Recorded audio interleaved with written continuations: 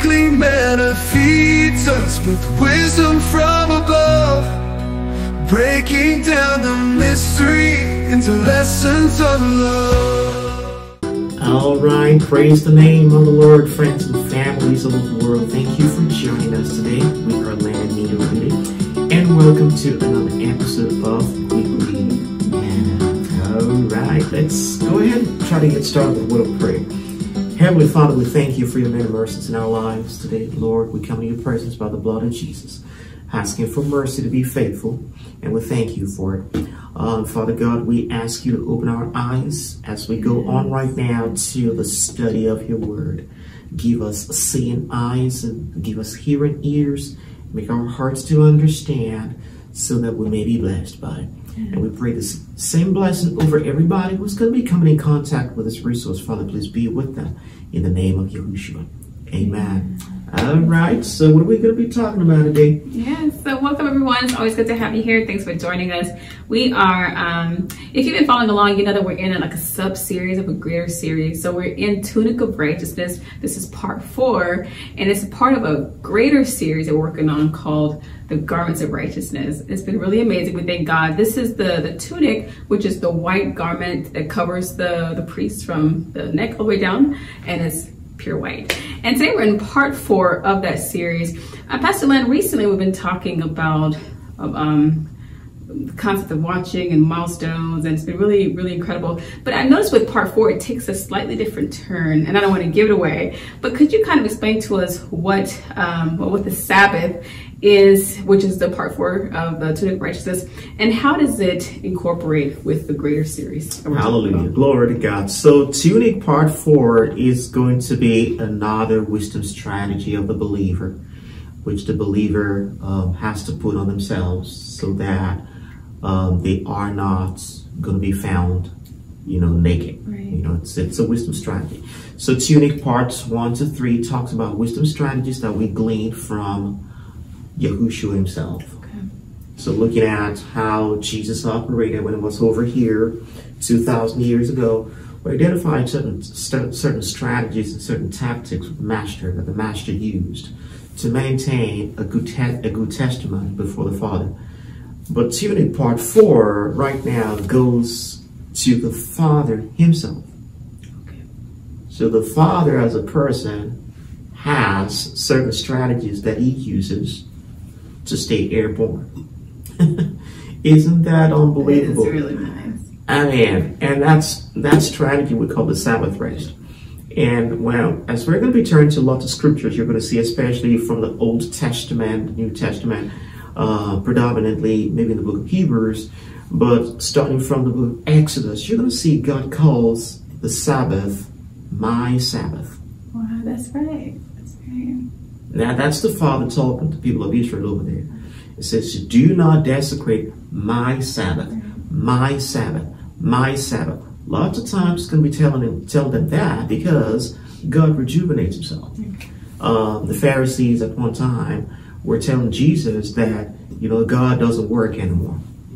And then Jesus said, no, my Father still works.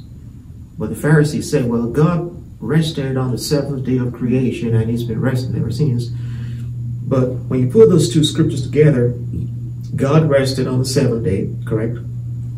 But Jesus says the Father still works. Mm-hmm. So what does that mean? It means that God goes on cyclical rests.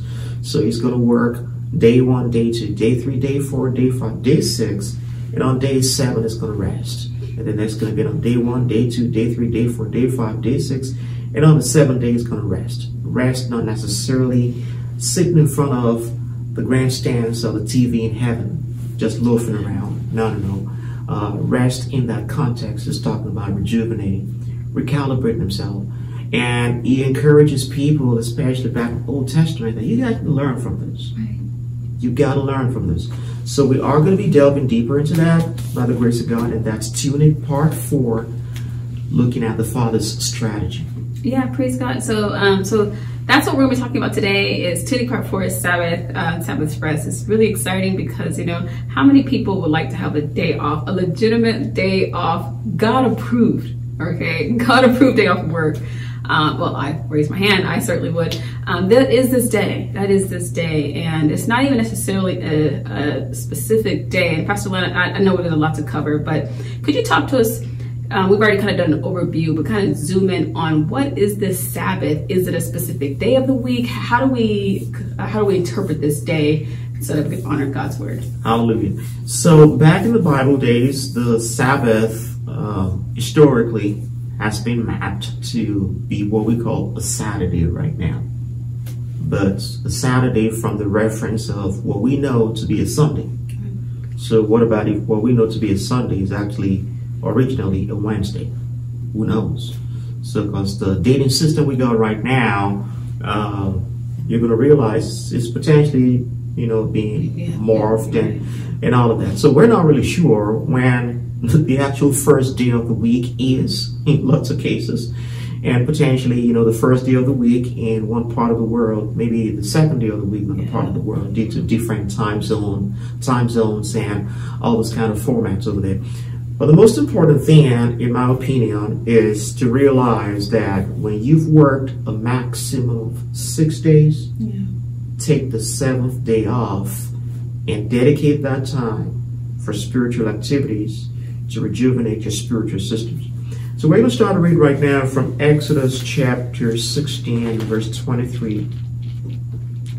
We're going to see how God commands the people of Israel to go on a cyclical Sabbath once every 7 days. Exodus 16:23. Exodus 16:23 reads, He said to them, "This is what the Lord commanded. Tomorrow is to be a day of rest, a holy Sabbath to the Lord. So bake what you want to bake and boil what you want to boil. Save whatever is left and keep it until morning." Praise God. So even that was as far back as in the wilderness, because they hadn't gotten the promised land, book of Exodus, and yet God says, keep my Sabbath. And if you read the story in context, for the sake of time, we don't have the chance to go ahead and read a whole chapter of Exodus chapter 16, but essentially what God was telling them is, you guys go ahead and work for food. For 6 days in a week, you can work for food.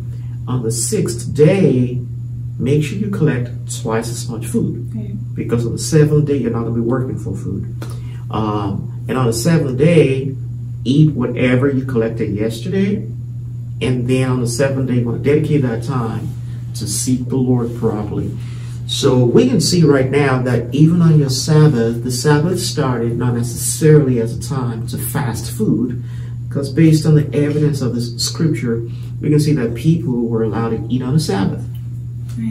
But by the time we got to the time of Jesus and the Pharisees had morphed this original instruction to interpret the Sabbath to mean that, well, on a Sabbath, you're not meant to work, you're not meant to fast, you're not meant to eat, you're meant to be fasting.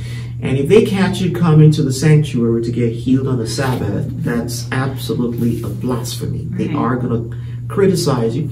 We see that in the Gospels. And of course, Jesus didn't spare them. He told them, no, that's not correct. The original intent of the Sabbath is to do good on the Sabbath. And then we can see that in the book of Exodus as well. So that's what the Sabbath is. It's not necessarily a time to stay away from food, but it's a time to stay away from working for food. Okay? If you're taking notes, you can write that down. Your Sabbath is a day in a week when you should stay away from working for food. Now, in our generation, we don't go outside our porches to go collect manna. Back in the wilderness, that's what they used to do. They would go outside their porches, outside their tents, collect manna, bring it over to their tents, and feed their families with it. So someone may say, well, that's not really applicable to us, but really, in a sense, it does. It does apply to us because, when you're working a job, you're actually working for food, right? So you can feed your family. So it's still going to apply to us. You may be working as a banker, working as an engineer, doing different kinds of works over there. You are trying to make money so you can have food for your family. You are working for food. Now, God says, my expectation is a maximum of 6 days in a week. Do that. You want to do that for 5 days? That's fine. You want to do that 4 days? That's all right. But maximum of 6 days. All right. And on the 7th day, shut it all down. Try to recalibrate your meters. Eat if you need to eat, but we recommend fasting food sometimes, especially if you do not have a health situation. Take a break from food a little bit so you can detox. We started seeing that tradition, especially in the book of Isaiah. In Isaiah chapter 58, we're going to read that the first 5 verses of Isaiah 58. By the time people got to the time of Isaiah in the Old Testament, people started incorporating fasting food into the Sabbath. Read from verse 1 to 5, and then from verse 13 to 14. Okay. Shout it aloud. Do not hold back. Raise your voice like a trumpet. Declare to my people their rebellion, and to the house of Jacob their sins. For day after day they seek me out. They seem eager to know my ways, as if they were a nation that does what is right and has not forsaken the commands of its God. They ask me for just decisions and seem eager for God to come near them. Why have we fasted, they say, and you have not seen it? Why have we humbled ourselves and you have not noticed? Yet on the day of your fasting, you do as you please and exploit all your workers. Your fasting ends in quarreling and strife and in striking each other with wicked fists. You cannot fast as you do today and expect your voice to be heard on high. Is this the kind of fast I've chosen? Only a day for a man to humble himself? Is it only for bowing one's head like a reed and for lying on sackcloth and ashes? Is that what you call a fast? A day acceptable to the Lord? Verse 13. If you keep your feet from breaking the Sabbath and from doing as you please on my holy day, if you call the Sabbath a delight and the Lord's holy day honorable, and if you honor it by not going your own way and not doing as you please, or speaking idle words, then you will find your joy in the Lord, and I will cause you to ride on the heights of the land, and to feast on the inheritance of your father Jacob. The mouth of the Lord has spoken. Praise the name of the Lord. Glory to God. Yeah. So you see, verse 13 talks about Sabbath. From verse 1 actually to 12 talks about fasting. Okay. So you can see that what God has at the back of his mind is, keeping my Sabbath. This is my holy day. But then they've incorporated fasting into it. And God was not necessarily opposed to you fasting food. I mean, we're going to see situations in which Jesus fasted 40 days. Moses fasted 40 days on the mountain. Joshua down the mountain fasted 40 days. But the intent of the Sabbath is, do not do as you please on my holy day. You want to make sure you do as I please on my holy day. Spend that time with me. Spend that time recalibrating your members. Spend that time renewing your relationship with me. Because all through the week, the working moments, you've depleted spiritual resources. Potentially you've been rubbing minds with the carnal and the unbelieving. We've pushed you down the negative milestones that we talked about 2 weeks ago, right? And you need to get on your Sabbath and start to do an evaluation of your spiritual meters. Am I down to a carnal will right now? Am I down to temptations right now? What can I do to make a U-turn? Those are the kind of questions that I got to be asking myself on my Sabbath. But evidently, the people during the time of Isaiah weren't doing that. Right. So all they did on their Sabbath was, we're just going to humble ourselves and get in sackcloths, and we're just going to stay here, And God says, well, but on that day, you're still fighting each other. On that day, you're still doing all kinds of detestable practices. You're staying away from food, but you're staying away from me. Oh. That's not what I want.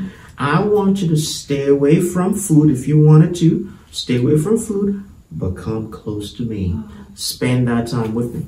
So that's what the Sabbath is, by the grace of God. Wow, yeah, praise God. That's good. You're staying away from food, but you're also staying away from me. That's wow. Yeah, so praise God. So that is what the Sabbath is. It's really good to have it sort of in a nutshell, the way Pastor Lan describes it. But, Pastor Lan, I know you've already kind of talked about the why of the Sabbath, but if I can just kind of go back a little bit, if a person were to, on the other side of this video, say, I want to start honoring the Sabbath. This isn't something I've ever done before. I've heard people talk about it from time to time, and every now and then I read the Bible, I can see God's really determined that his people follow the Sabbath. What would that look like? What would I do? I know he says it's not all about food or not eating food, but what would that look like in my situation? Could you kind of walk us through what would a simple day of a Sabbath day look like? That's correct. Great question. So if you don't have a medical condition, I recommend skipping at least 2 meals. Skip your breakfast, skip your lunch, drink water, drink juice. We recommend drinking water here in this ministry so you can flush the toxins away from your body. The body has the potential of producing toxins, converting fat into energy, and all those kind of things we learned in high school. But, so you can be able to, get energy to pray, drink some juice, apple juice or whatever your body's comfortable with, drink some water, and skip eating. Okay. Just skip it a little bit. And then while you're doing that, you're not potentially going to be spending time in your kitchen because you don't think you want to eat anyway. Mm-hmm. So repurpose that time to get into the Word. Repurpose that time to get into prayer. In this ministry, we pray the kingdom through every day. Repurpose that time to pray sanctification prayers. Mm-hmm. Is one of the things we do in this ministry. And spend time in prayer. So if I normally spend about 3 hours cooking a meal, the expectation is on my Sabbath, now I'm going to repurpose those 3 hours in prayer and in the Word. Okay. How do I do that in the Word? Well, we've got resources on YouTube. That's right. We have resources in the study notes. We've got resources on MP3s. If you connect with us, we're going to give you those resources. So those 3 hours, play a full-length ODP message. Yeah. Especially the pharmacy section of the ODP message, which is designed to repair any dysfunctions of the human heart. We have that food timetable in this ministry that's going to remind you to do that. Listen to at least 2 ODP messages to recalibrate your meters. Then get your tunic of righteousness studies. It's going to be very important.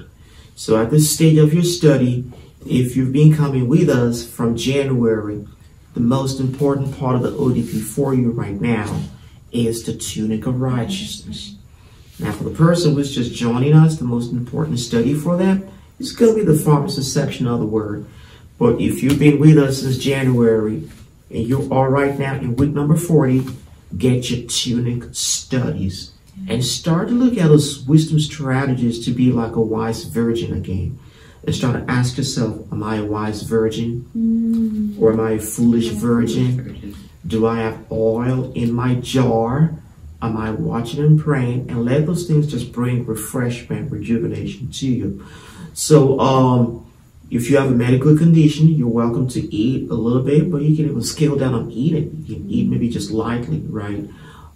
If you have babies that you need to feed, of course you got to feed them. But while you're feeding them, get your messages playing in your pocket and put the MP3s over there. Work with the Holy Spirit. Let the Holy Spirit work with you to give time to the Lord on your Sabbath. Your schedule may be different a little bit, but do something like that. Now, granted, lots of us spend a lot of time in church on Sunday. And I can hear some people say, well, I go to church on Sunday and I spend about 4 hours in church.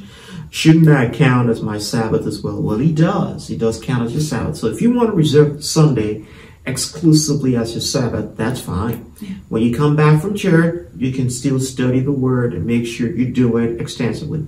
Well, if you cannot reserve the whole of Sunday for your Sabbath, take a little portion from your Saturday, merge it together with your Sunday service so you can have a full 24-hour period where you are recalibrating yourself. Yeah. Oh, but I go to work on Saturdays and I can't help myself. Okay, well, if you go to work on Saturday, then Sunday, make sure you don't go to work.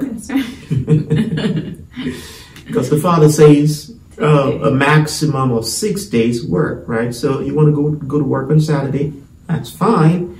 But on Sunday, shut it down, recalibrate yourself.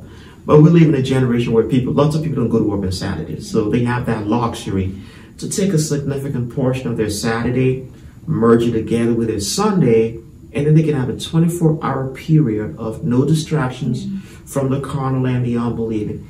I can focus on God exclusively and do the Father's Sabbath. Oh, yeah, praise God. Yeah, that's really good. Yeah, so that's exactly what we have been learning all of this last Sunday. By the way, this is just going to be a summary form of what we learned this last Sunday. If you want the full-length message, you'll want to go and listen to a lot of really great gems come out of that message. But Pastor Lan, I'm reminded of the scripture that says the Sabbath was made for man, not man for the Sabbath. Right. I'm sharing that because, some people on the Sabbath day, they're looking for ways to just get closer to God. Are you saying like ultimately God is just wanting you to honor him?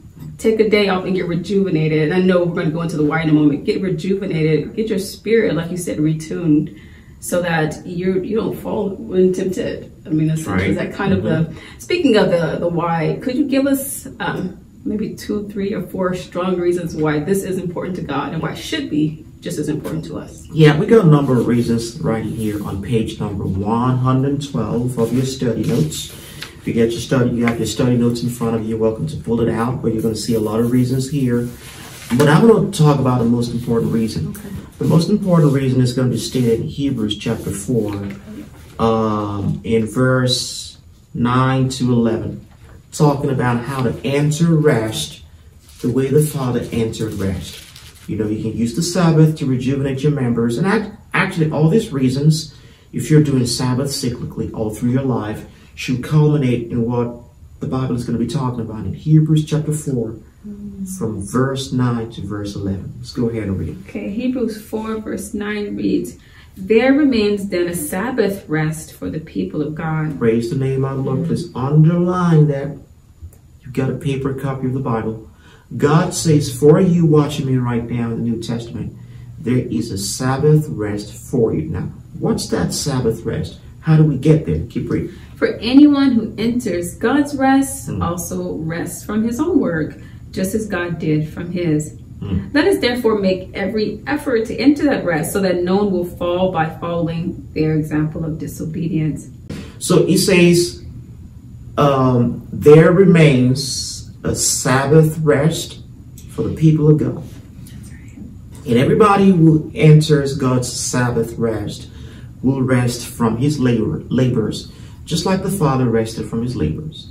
Let us therefore labor or make every effort to enter that rest.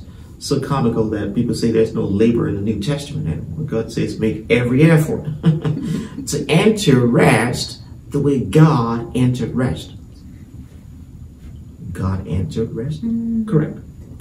What's the meaning of that? Well, you're going to go back to the book of Genesis. The book of Genesis chapter 1, you're going to see that God created certain things on day number 1, day number 2, day number 3, day number 4, day number 5, day number 6, and then day number 7, the Father rested from all of his works. Well, that's suggestive of the fact that, well, God was not at rest on day number 1. God was not at rest on day number 2. God was not at rest on day number 3, day number 4, day number 5, day number 6, and on day number 7, he entered into rest.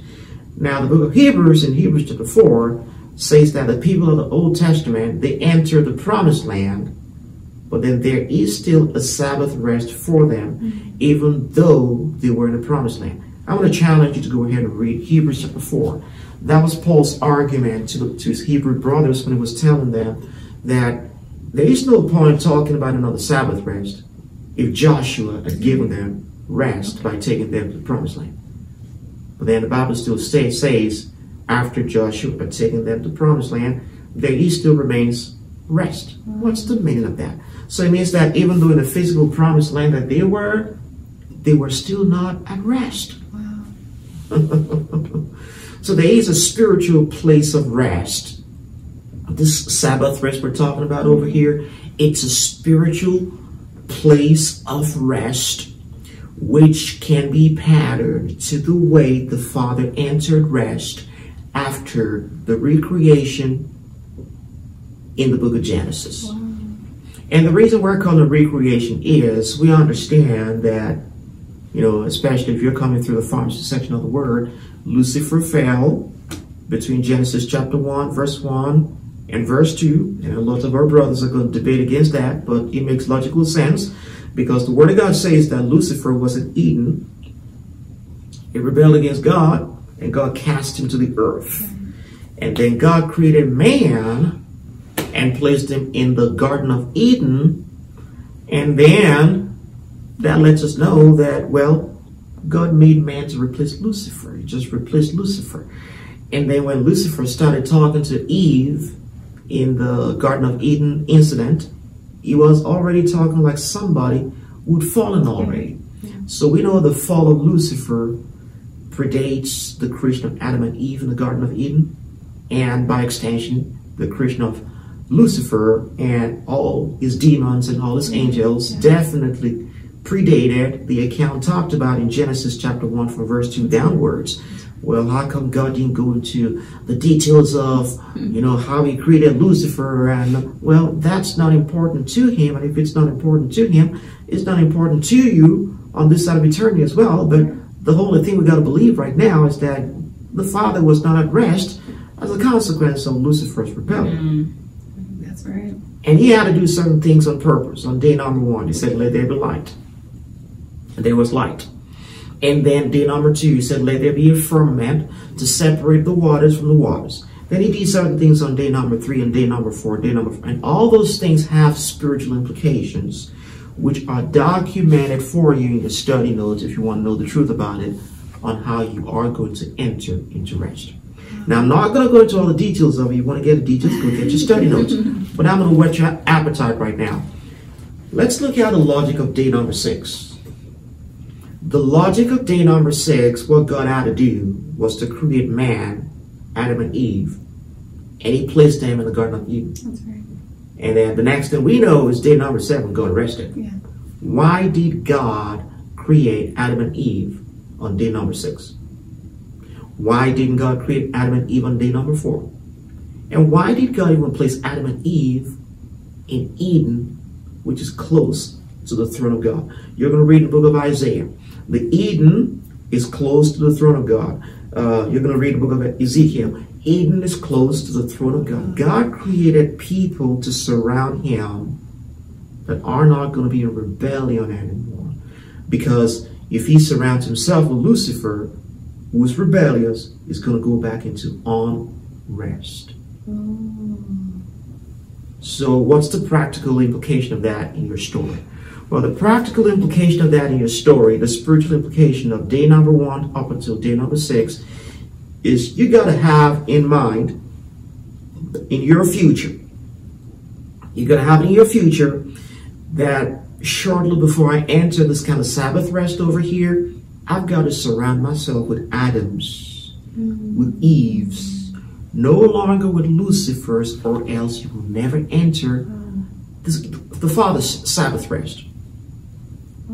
What are certain things that will help you to surround yourself with Adam and Eve in the Garden of Eden, in your Garden of Eden? Well, day number 1, let there be light in your mind to start with. Yes, praise God. God's going to give you illumination. What do I need to do around my schedule, around my vocation, to move me in the direction of surrounding myself with Adams and Eves in my future? And day number 2 is going to restore order to your heavenlies. Well, that means that you're going to start retrieving traded authorities, making sure that there's no blocked heavenlies over your head through actions of obedience and separating waters from the waters. But we're talking about all those details over there. But I want to let you know that there's a deep study here in Hebrews chapter 4 from verse 9 to verse 11. There is a Sabbath rest for the people of God. And the way you're going to get there is to cyclically go every week on a Sabbath. Go on a Sabbath, rejuvenating your meters, get to know God better, and then God's going to start to show you how to enter rest. So, Brother Lan, what's the meaning of that Sabbath rest? I don't understand. What's the meaning of the spiritual place of rest when the spiritual place of rest is a place where you don't have Lucifer close to you anymore? That's good. There is no oppression in your mind. You have what we call right now an ODR, which is like an open door resource. You have people around you that are not rebelling against God's purposes for their lives. You don't have chaos in your world. There's no affliction in your world. You are totally at peace with creation. Totally at peace. And creation is at peace with you. Wow. Now, lots of us, God is helping us, but there is some kind of chaos in our lives. And we don't have the open door resource, which some of our brethren call the glory. We don't have all that's going on right now, so we are definitely not at rest. But you got to put your eyes on the promised land. It's a spiritual promised land, just like the people of Israel put their eyes on the physical promised land. The New Testament believer is instructed to put his or her eyes on the spiritual promised land of the Sabbath rest. Now, this is the meat of the word. This is the meat of the word. I didn't have all the time to delve deeper into it because we got to close right quickly. But the details are going to be here for some of our brethren who are interested in that. You can see here, discipleship study notes for rapture eligible believers. It's going to be on page number 113, 114 of your study notes. Wow, yeah, praise God. This is a deep study. I was really good. And if God gives you eyes to understand and see, and really the light to walk in it, you will walk in God's rest. Okay, so I know you're ready to close. But I'm just wondering, final question. And actually, before I ask this question, when Pastor Lan was talking about surrounding yourself with people who are not in rebellion against God, what the implication of that is for you and me and everyday people is, one such implication is, God setting you free from what we call like the Babylonian system. And that's the reason we won't go into it too much. There's a full-length message, but that is a really big promise. And not only that, it has really great, tremendous ripple implications for your life and for your children's lives. Whenever God says, hey, I want you to leave a legacy of godliness, and working at, ABC grocery store won't do it, or working here or going there. His goal for you, his vision for you and for all of his children is to literally be taken out of that system and living a life that's free. Like, it's like, I'm finally free to do what? Free to worship God and live in that bubble of the KOG. But Pastor Lan, just one final question and I'll shut up. Jesus, when he was here walking on the earth, was he in God's rest? Absolutely. That rest? Absolutely. Yeah. That's one of the reasons he surrounded himself with the 12. Wow. So Yahushua entered day number 6 when he started ministry, and he called 12 people around himself. Wow, that's good. That was his day number 6. And subsequently, he had rest. He didn't have his siblings who were always taunting him at home anymore. He didn't have all that. He had all that going on in day number 5. Okay. Before he stepped into ministry, and then he surrounded himself with 12 guys. Those were the guys that he spent his waking moments with. Those guys may be poor, broke fishermen, but at least they're going to listen to the word. At least they're going to go to Jesus to go pray in the Garden of Gethsemane. That is a place of rest. Oh, does it mean that I got to enter into ministry if I want to get into the kind of spiritual rest you're talking about? Well, not necessarily. When people got to the promised land back in the Old Testament, they still worked jobs. Yeah. They worked on farms. Okay. They had vineyards and all of that. But they weren't working around Nebuchadnezzar's anymore. Right, that's good. That's the whole idea. So right now, from day number 1 to day number 5, you're working with Nebuchadnezzar's. Who wants your mind to go into Babylon? That's good. Babylon is a spiritual city where people trade their souls for money. Okay. So now, and the Nebuchadnezzars that we're working with this generation, they are under the wine of Babylon. Now, we talked about that extensively in End Time Snapshot. I can get into. God wants you, just like Daniel wasn't comfortable working with Nebuchadnezzar, even though he had to do that for 70 years in his case, but he was not comfortable with that. Yeah. He was always at the back of his mind, Father, how can I sing the song of the Lord in a strange land? Even though he was serving Nebuchadnezzar, he was not comfortable there. Yeah. So the same attitude with you. You shouldn't be comfortable working with Nebuchadnezzars who are keeping you in a status of spiritual unrest. Because what's going to happen is, because of their sins and iniquity, you're working with them, they're going to cause fires on that job. Because of them, the server is not going to work well. And you're going to have to pray probably for the server to work well. If you're working as a banker, because of them, the account is not going to balance. Something's going, and they don't understand that it's because of their afflictions. And you're going to have to come and pray and all of that. They don't know that. And when you fix the problem, they take credit for it. And then they go back and repeat the same old dumb stuff again and put you back in unrest again. And they don't know what they're doing. Now, if you live in that circuit, you're going to be wasting resources. Your anointing wouldn't grow. Now, what you want to do, should I quit my job right now? No. You got to do like Daniel. Like Daniel was praying, God, give me an exit out of Babylon. Give me an exit out of the control and shackles of Nebuchadnezzar, essentially. And while you're there, make sure you don't go to Babylon. What do you mean? Yes, you can work for Nebuchadnezzar, just not go to Babylon. Because Babylon is a spiritual state of the mind. You are going to be working with Nebuchadnezzar's, but you're going to be living in the city of the name of the Lord, which is a strong tower. You're going to be deploying parties and dealings over there, making sure that your mind is not traded for money. Just like we talked about end-time snapshot, the Word of God says that Babylon has the souls and the blood of people inside her. And then the merchants of the earth are exchanging these souls for merchandise. So there are some people in the earth, the Word of God calls them in Revelation chapter 18, chapter 17, as the merchants of the earth. They trade people's souls.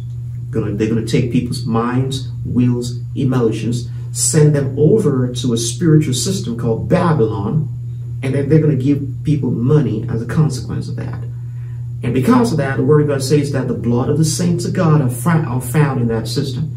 The souls of men are found in that system. And most shockingly, the blood of everybody who's been killed on the earth is found in that system. So that's how we know this goes beyond a geographical location. Now, I don't want to talk about End Time Snapshot Part 5 over here, but if you want to listen to it, go back to the YouTube channel, End Time Snapshot Part 5. That's the reason we are talking about Sabbath rest over there. You shouldn't see that in your future.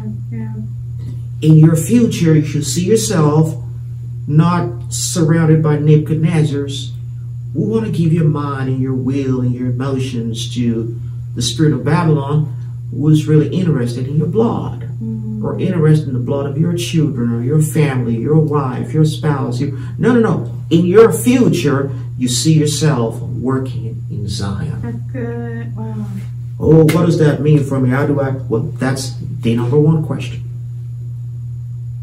How God's is gonna slowly guide you and navigate you to give you a place, a business, or whatever. Navigate you to creating your future. This is like the ideal future I want for myself right now.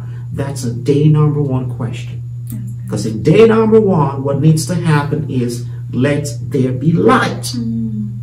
Illumination. Illumination in my mind concerning what to do to steer in the direction of day number 7. Now, if you don't have that light just yet, that's fine. It means you're in day number 0. What's the meaning of day number 0? Well, the Spirit of the Lord hovered over the surface of the waters, and then God said, let there be light. When the Spirit of the Lord is hovering, there's no light just yet. Well, keep hovering with the Spirit of the Lord. What does that mean? It means you're praying. You're generating the spiritual energy, just like Daniel did back in the Old Testament. He kept on praying, God, give me understanding. I don't want to die in Babylon. I have my eyes on Jerusalem. Keep on praying. Then all of a sudden, there's going to be some idea that's going to click in your mind, and that's going to be day number 1. Now, granted, that idea is not going to bring a harvest until day number 5. Okay. So you got to work that idea on day number 1, day number 2, day number 3, day number 4. You don't see anything. You are still surrounded by Nebuchadnezzar's, but keep on working. Your day number 5 is coming.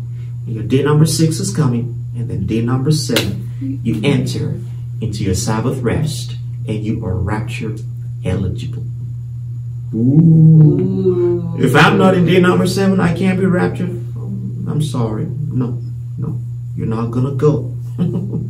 Oh, why you talk like that? Well, we're out of time. Oh, we're out of time. We're out of time. This is just getting good, and you know it's the truth. Well, Pastor Lan, this really has been a blessing. I always love tunic of righteousness, but you know, part 4 is really powerful because it gives us, first of all, it gives us hope. You know, for people who don't, there are plenty of believers, I believe, who want to be free from the Babylonian system. And this whole message, Tunic of Righteousness, part 4, is all about Sabbath's rest, the God kind of rest.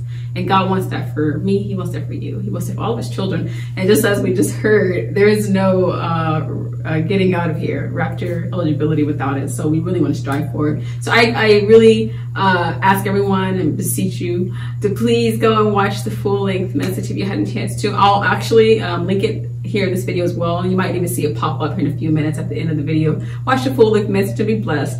And just know that God has a vision for you that's much bigger than you currently see it. And I thank God that Pastor Lan, you walked us through it. Any final thoughts? Yeah, so in addition to listening to the full-length 90-minute message of Tunic Part 4, I want to recommend for anybody who's going to be really interested in. So you guys are talking in terms of really deep stuff I've never heard of before. End Time Snapshot Part 5. Oh, that's right. It's going to be a complimentary study together. In fact, the whole End Time Snapshot series. So if you haven't heard that before, it's going to be on our YouTube channel. It's going to let you know the reason this is important. Yep. Because this is like, you know, being a wise virgin was going to be ready for the marriage supper. So it's tied together with End Time Snapshot, actually. So all those things we're talking about over here, they're going to be tied together with getting you ready and rapture eligible. So both messages, actually both series of messages, the Tunic series, the End Time series, they go hand in hand, and the resources are available for you on our YouTube channel. Would you do that for me? I want to believe, I'm sure you're. I want to believe, and I'm sure. I want to believe. I'm sure of it. You're going to do it, all right. Discipleship study notes from HeroesMart Ministries. Hallelujah. Let's go ahead and close with a word of prayer. Heavenly Father, we thank you for an awesome opportunity. Yes, Lord. Right now in your word, oh God. Yes. You've opened our eyes to understand, most importantly, the Sabbath rest. Yes. The spiritual promised land of the New Testament believer. My Father, I'm asking you, God, give us practical understanding. Break these nuggets down for us and help us to be doers of it on a weekly basis. And as we do that on a weekly basis, to understand how to steer in the direction of the promised land that you have for us. I receive this blessing. These blessings for everybody who's going to be coming in contact with this resource. For myself, for my wife, for everybody else who's going to be coming in contact with this resource. In the name of Yahushua. Amen. Hallelujah. Praise the name of the Lord. Thank you for staying on board. We are Lan Nita from HeroesMart Ministries. Until next time, remember God cares about you and so do. Jesus is Lord. Amen. Weekly Manna feeds us with wisdom from above, breaking down the mystery into lessons of love.